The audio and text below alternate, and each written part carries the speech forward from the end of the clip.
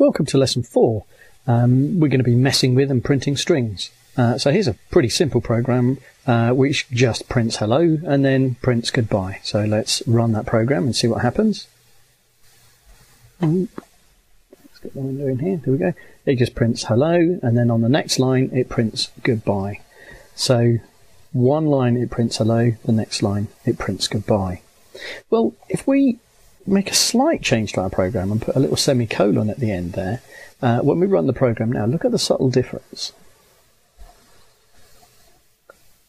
See what it's done? It's put hello, and then immediately afterwards it's put goodbye. It hasn't thrown a new line character. It hasn't put these two things on two separate lines.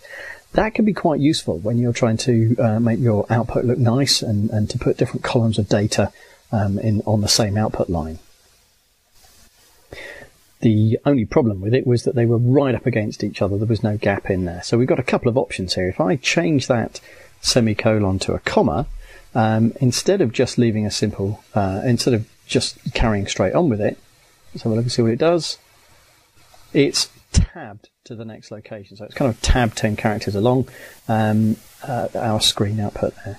Well, that's sometimes useful, but sometimes we want a little bit more control over that. So I'm going to delete it, put it back to one of these characters, and I'm just going to insert a space before my final double quotes so that I've got a space at the end of my text here. And now when I run the program, I've got hello, full stop, space, goodbye, full stop. And then the next thing that would be printed out would be on the next line because there was no semicolon at the end of this line here.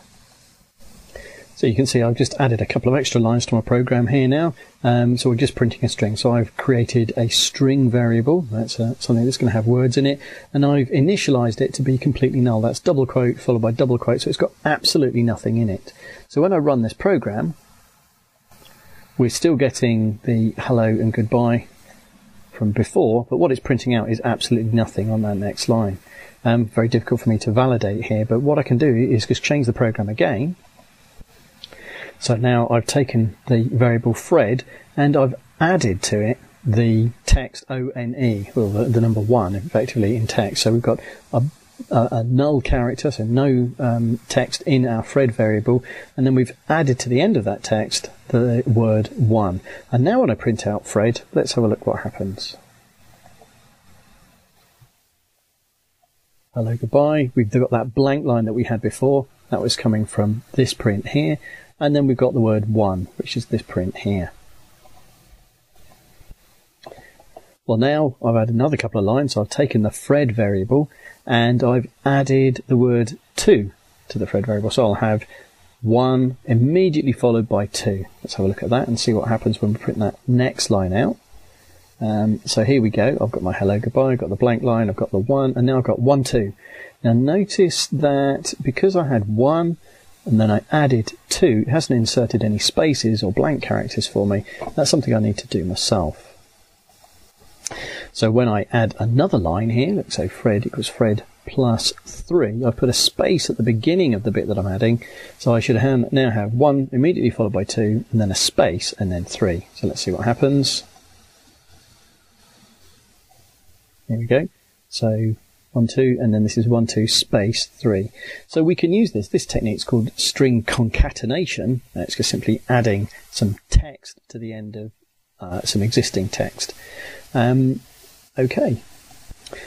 Well, and as we all know, every proper sentence needs to have a full stop at the end, so you can take your existing sentence of 1, 2, 3, and then you can put a full stop at the end.